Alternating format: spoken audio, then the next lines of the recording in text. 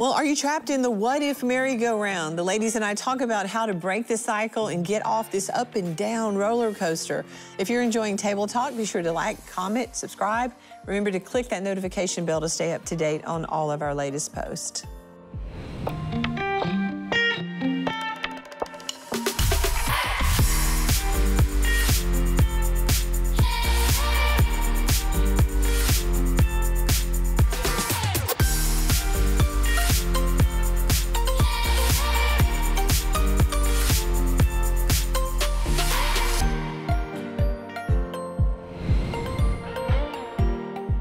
Well, do you sometimes feel trapped or confused or scared when it comes to uncertainty about the future? Oftentimes we can get stuck in the brutal cycle of asking, what if? And it can leave you stagnant and steal years off of your life. So today we're looking at how to overcome the what ifs of life to find peace and freedom. And of course, we're going to probably pull a little bit from the Word of God because that's really where all the answers are. But so many of the ladies at the table have really incredible life experiences that I know they're going to share with you today in hopes of helping you. And that's what we want to do. But before we get to that, joining me around the table is April Simons. How are you? I am good, and I love this kind of talk. It's fun. This is real table talk. It's real talk. You know, and have you found, April, that with every year, the Lord teaches us more? You look back and you're like, wow, there's still so much more to learn and grow. And you know, every year I discover how faithful God is. And I know that sounds so spiritual, but it's true because I look at things years ago that I was fearful of, but because I went through the fear and got to the other side, I realized, you know what? God is on the other side of everything that we might be apprehensive about. It's like you get another notch in the belt. We do, it's good. I'm getting a lot of notches. I'm telling you, I have a ton of notches. Rachel Lamb Brown, are you getting notches? I got a lot of room left, so I'm learning as I go, and every year just like learn and grow so much. But I totally agree with what April says. We live life looking forward, but we understand it looking backwards. And so many times we don't understand in the moment why things are the way they are. But when we look back, we can realize, wow, God was really with me every step of the way. Yeah, I love that. Cindy Murdoch, how are you? I'm good, we have a few notches in our belt. Oh my goodness. We've traveled a few roads together. We have. Just think we've achieved just when you the think last you don't notch. need another notch, you get a notch. Yeah, and that is called life. It is, it is. It is called life, but every notch helps us to understand, just like April said, how faithful God is. Oh my goodness, and you do. And so the next thing that comes along, you remember. That's what the children of Israel, they would remember what God had done, brought them through, and I think that helps us so much. For sure, for sure. Kendra Kelly Dean. Hey, and isn't it nice, though, to know that we all get to go through these experiences, right? That it's not just one person having to figure this out, but we all get to do that. We can all lean on each other, and that's how we grow in our maturity and our relationship with the Lord. Absolutely. So good, so good. Well, when it comes to navigating life, it can be easy to get in the habit of asking, well, what if questions like, what if they don't like me? What if I lose my job? What if they leave me? The reality is that this type of questioning can be a trap that can rob you of your joy, your hope, your love, and even faith. So how do we break free from its grip? Let's look at some of the most common issues that make us ask, what if? I'm gonna start with you, Kendra, because we just said overcoming the fear of failure. What if I don't succeed? And that's a big one. And I think a lot of women really struggle with this because you feel like you have to balance everything: career, family, your husband, your church life, your children. And that can be very overwhelming if you're sitting here going, but I don't want to drop anything, right? And so I actually struggled with this. I am the only daughter, only granddaughter. And so I grew up with a bunch of boys, and whatever they could do, I could do it just as good or better, right? That's right, girl. That's right. And so this sense of and you would sing that song, anything you can do, I can do better. You know? But I grew up in a very competitive family that way. And so I always wanted to be the best. I always wanted to be on top. I always wanted to be the leader, right, in everything. And as you grow up and you mature and life changes in your different seasons, sometimes that can get intimidating. And you feel like if I fail, if I mess up, not only am I going to ruin this for me, but I could have this ripple effect on everybody around me and they're watching me. And I remember there were situations where I would mess up and I wouldn't get it right and I would be crippled in bed under my covers. I didn't want to come out. I was humiliated. I was mortified. And then we create this dialogue that never really happened. But we create it, making it so much bigger than what it is. And so I think one of the biggest moments of fear of failure that I had was whenever Dusty and I knew the transition is happening. We're about to be lead pastors at Heartland. And I remembered laying on the carpet, praying to God, just saying, God, what if I mess up? You're giving me all this responsibility over all these people. And what if I let them down? What if I let my children down? What if I can't balance this? And I just remember being so overwhelmed. And he, in that moment, gave me this sweet, peaceful presence. And he spoke to me and he said, no one's gonna do it like you do. Do not compare yourself to others. I've created you this way for a reason. I'm goofy. I like details. I like being hands-on, you know? I You're like the best people. party planner. Would you agree with that? Yes. Rachel, the best party planner ever. This girl is a shaper extraordinaire, 99.9%. I like getting dirty, like getting your hands in it and stuff. But Dusty and I, we made an agreement that as we're leading people, we're gonna be as genuine and as authentic as we can. And that even meant admitting that we've made mistakes. Because we don't want to put on this fake facade for everyone saying, oh no, we're absolutely perfect. We're not. God is with us and he gives us the strength and the encouragement. And so one of the scriptures that I lean on is in James, where it just says, hey, consider it pure joy. Pure joy when these trials and these moments happen, because I am stretching you. I'm teaching you how to persevere and I'm growing your maturity in me. And so I would say, if you're facing that fear of failure, you need to surround yourself with people who are gonna be your cheerleaders, who are gonna encourage you, speak life into you. So surround yourself with people and remember that God is for you. And somebody who knows the word of God. Like somebody, that's really important. Like-minded believers. Like-minded. So important. It's important who you surround yourself with and who you trust, and they know they're gonna, you know, they're gonna keep your confidence. Like I know when I talk to Cindy about something confidential, that she's gonna keep it, and she knows that for me as well. And but she loves God, and she's gonna tell me the truth, even if people that aren't afraid to be honest with you and challenge you and stretch you to be everything God's called you to be. And also not to be so hard on yourself, because we're not always going to get it right, and we aren't perfect. And you know what? We're a lot more believable if we let people know we've got a few warts and out there as well, which we do, and we're walking through life just like you, and there's no perfect person except Jesus. He's the only one that was able to achieve that on this earth. In the meantime, we trust totally in him to help us. Cindy, what are you going to talk about? Oh, wow. Fear of rejection. And how to handle that. So many people deal with rejection. Oh, my goodness. And you know, the thing I think I've realized in life as I look back, that a lot of things I didn't move forward in. I didn't do maybe what could have been a great experience in my life because of the fear of being rejected, fear of not being good enough, so therefore rejected by people. And I think a lot of times the dialogue of what we hear other people rejecting other people, then we feel like, well, if people are rejecting other people, they'll reject me too.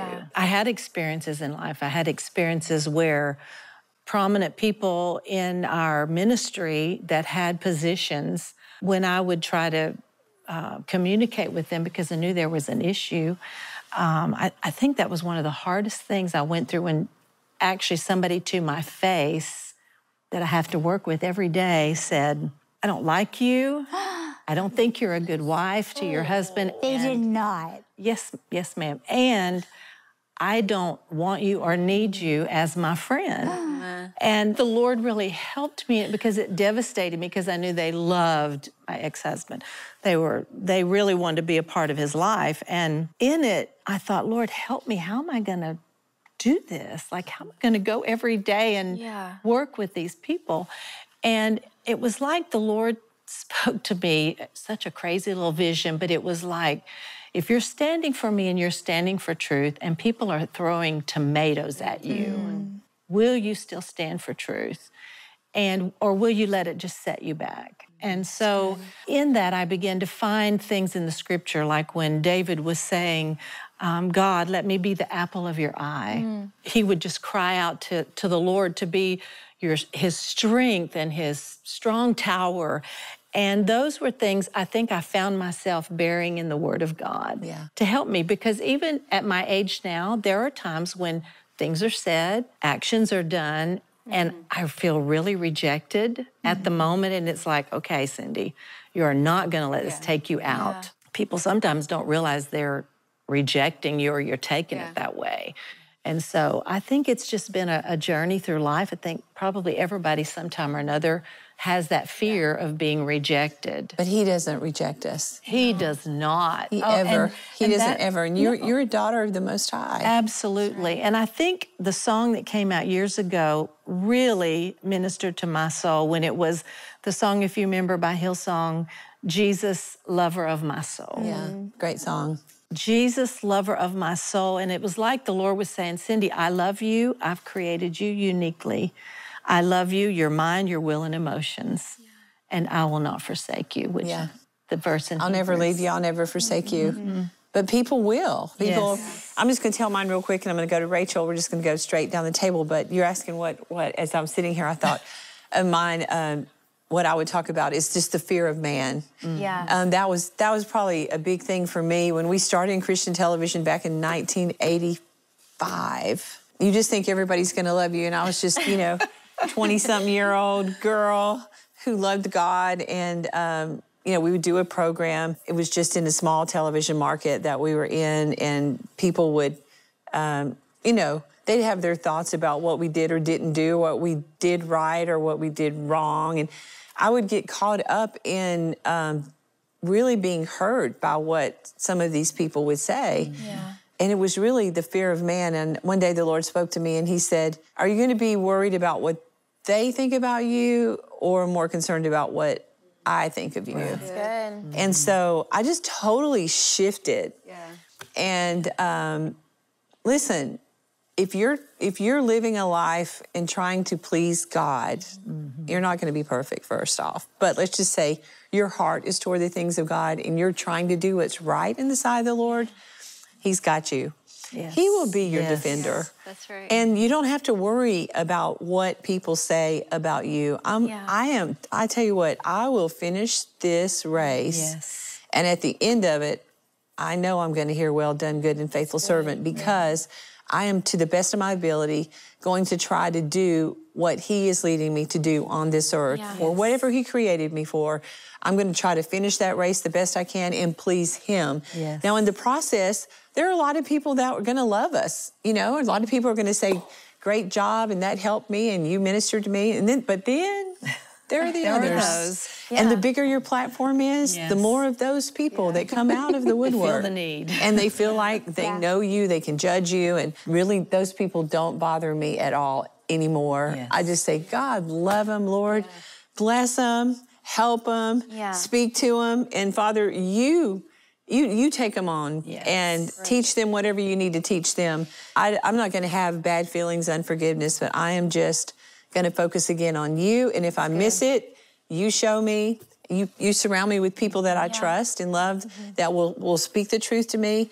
But I can't worry about having the fear of man like King Saul did. And that's what happened to King Saul. Compromise, if you And King Saul worried more about what the people thought about him than he did what God, and it messed him up at the end of his life. So I don't want to mess up at the end of my life. I want to finish strong. So don't let people just keep you so constrained and just tortured mentally. So good. Don't let them do it. Just love them, forgive them, give them to God, and then say, Lord, now you show me what to do. Help me know what to do in this situation and move forward. You're going to be so much happier. You really, really are. Rachel. Okay, well, today I'm going to be talking about overcoming stress, which I know is something we all can relate to because it's something we have all dealt with at some point in time. And by the way, this morning she had incredible stress, and she's like, why do I have to talk about stress when this is such a stressful morning? This is not the day for the stress show, Mother. Here's the thing. I remember there was this season of my life where I felt constantly exhausted and stressed out. And part of that is because of the nature of my personality. And I like to say and joke around, I am a recovering perfectionist, a big emphasis on recovering because I'm not sure I will ever completely overcome that. But It's just in me, you guys. I don't know why. Everything that I do, I want to achieve, and I want to do it to the best of my ability and with excellence. It doesn't matter, like the smallest little thing to the biggest project. And all that is great. Let me just say, all of that is great. That the key word here is balance. Balance. This is where we're going with this story. So after me and Josh got married, I'm so grateful for a husband who is so supportive and encouraging. Just him knowing my heart to want to just do everything with excellence and having so many exciting projects that we're working on and just really being passionate about the things that we're doing here and with my job. And so it wouldn't be uncommon during this time period for me to be at work till 10, 11. This is true. Midnight. And I remember like the first shift would leave and then like the cleaning crew would come in. I like know all the cleaning crew. And then like a few hours later, like I would get a knock on the door and security would be like, "Are you still here? I was just checking. I saw a light." And it kind of got to a point where it probably wasn't the best work-life balance, and it wasn't healthy. Probably not good at this point. Or for the marriage. But here's the thing: this is not something that was expected of me or required of me. This is just out of my own nature of wanting to like get all this stuff done. And you know, I'm a big idea person. I'm a big dreamer, like Dad. And I'm like, let's do this. But you're also a finisher too. Yes. You will always finish the things that you start. Yes, you know? And so. I remember like me and Josh, when we would sit down and we would start talking about wanting to start a family, it was always a frustrating conversation because we're just like, there's never a good time for this. There's always another project or, you know, a big event or a trip. And so I remember one day like going to the Lord with all of this and just being like, how is this going to work and all fit in? I'll never forget what he said to me. He said, "Rachel, I've come to give you life. And life more abundantly." And nowhere in that does it say anything about being stressed out, tired, exhausted, and overworked. And I'm like, you know what, you're right. And I'll never forget what he said to me next. He said, "If you'll do less, I can do more in your life." That's good. And that doesn't make sense in the natural. And I've often found that like Jesus's ways don't really ever make sense to our earthly minds. Right. But and I wish I could say it was like a really quick process. It wasn't. It was a long journey of unlearning some bad habits and recalibrating. But with the Lord and with my husband, I was able to get to a really good, healthy place. Before we got pregnant with Judah, I'm so grateful because those moments as a mom, you only get once. And so I was really able to just enjoy and soak in, especially when he was super, super little. And I think a lot of times for moms, we're told it's either or. Like either you're a mom or you can have a job. But really, I think with the Lord, it's both and. You can be an amazing mom and you can have an amazing career and have purpose in the things that the Lord has called you to do.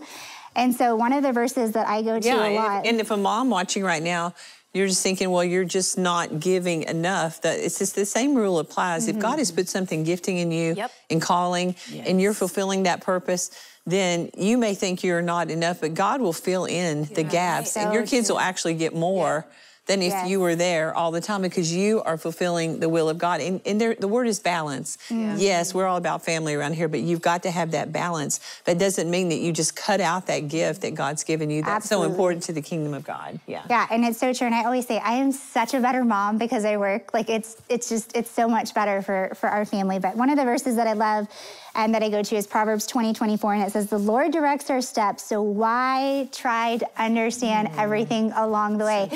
I feel like stress comes when we try to control every outcome, try to understand every outcome. And Kendra, she's like nodding over there because we're shapers. 100%. A lot of times I think my plan is the best. I'm like, Lord, this is such a great plan. Why are we not following this? And what I've learned through life. You're only God. Like, seriously. What I've learned through life is God's plans and his ways are always better and they're always higher. So if stress is something that you're struggling with, I would encourage you with the same thing the Lord told me.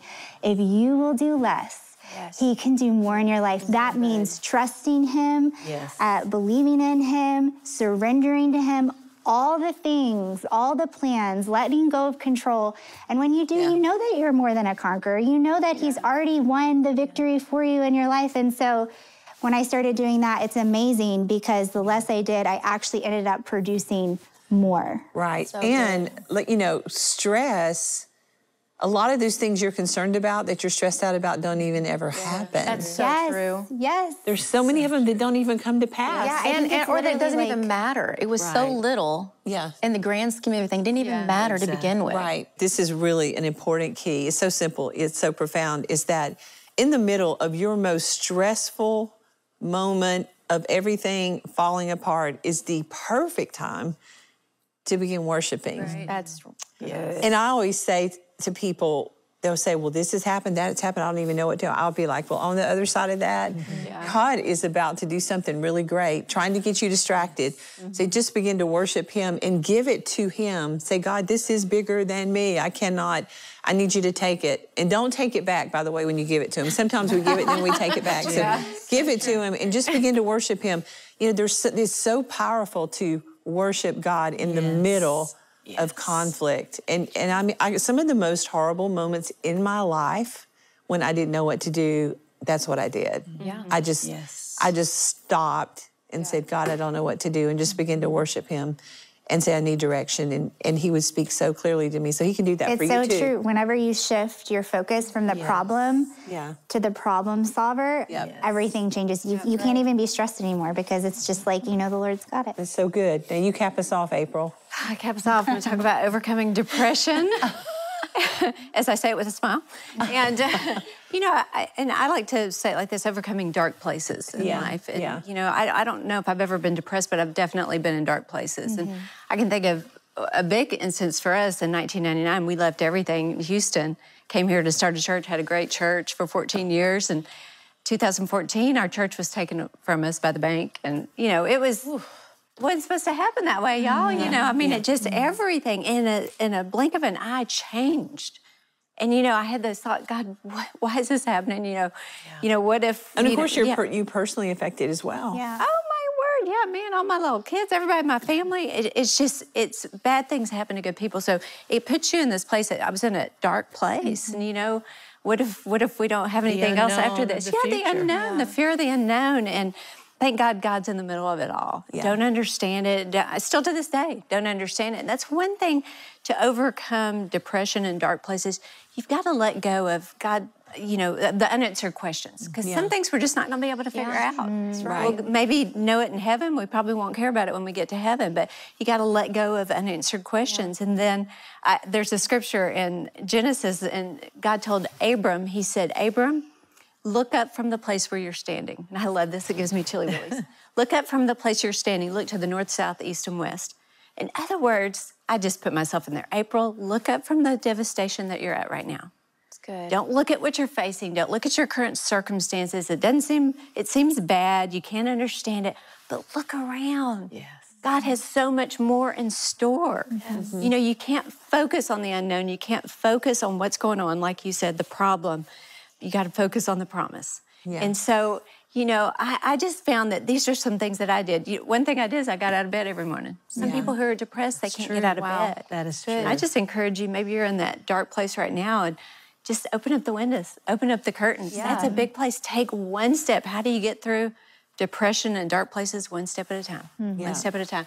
You know, change what you're saying, and you'll change what you're seeing. Instead of saying, I don't think I'll ever, what if I never get out of this? What if the light never comes? God, I thank you that you're the light of the world. I thank you that you have a good plan for my life. I thank you, Lord God, that you're with me, you're in me, you're around me, your spirit is on me. And then there's a scripture in Deuteronomy, I love it, and I'm gonna take it out of context, but it says this, you've circled this mountain long enough, now turn north. Ooh. So sometimes we keep going around the same mountain over and over until we learn. Until we learn. And sometimes we can get stuck in the dark place that, like I said, the questions, God, what's next? What if there is no next for me? What if there's not something as good as before?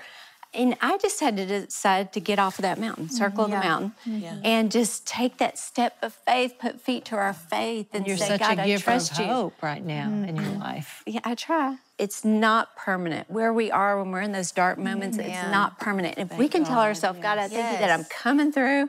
It's not permanent. I thank you that you are on the other side of this dark place and I will come through it. The sun will shine again. So good. You know, I was just, as you were talking about that, I was thinking about when Marcus went to be with the Lord, like those first months were so difficult. And like you said, it was a very dark place, not because I didn't love God, or I didn't feel his presence, or it's just like the unknowing of like, life will never be the same for me again. And how in the world, Jesus, are we going to do this? Right. But you know, I didn't have all the answers to those questions early on, but what I did was what you did, is I got out of bed. A lot of people said, oh, you should go take a sabbatical for 6 months. I surely would have gone into depression if I hadn't have done that. Right. If I would have done that. I mean, so people are like, I can't believe you showed up. I mean, showing up and giving out actually was part of the healing process for me personally. I did have an unshakable trust in God because of his faithfulness of almost 40 years of ministry, that I had seen him do so many miraculous things that I knew that I could trust him. But I mean, it was difficult to get up. And I mean, in the morning, sometimes I'd hear the Lord say, okay, you got to get up, get ready.